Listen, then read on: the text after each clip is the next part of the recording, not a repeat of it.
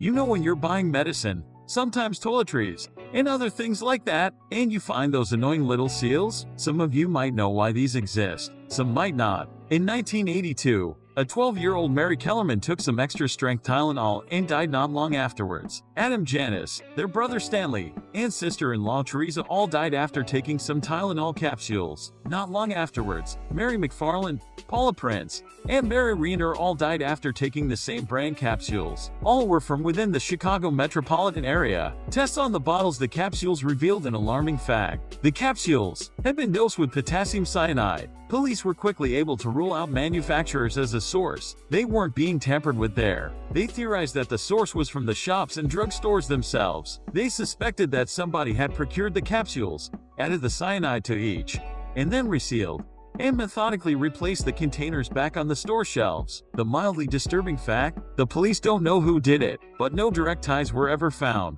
Nobody has been held directly accountable for this crime. Alongside the bottles they know were responsible for the deaths, authorities found 3 additional bottles that had been contaminated. I just find it so disturbing that someone can commit such a heinous crime and still be walking around like a normal person.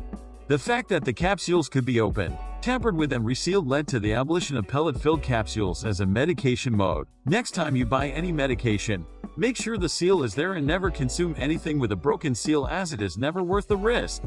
Did you ever buy anything from a store with a broken seal? Let us know in the comments section below, and as always, do not forget to like and share this video. Also subscribe to stay tuned to all our future mind-blowing videos. See you in the next one.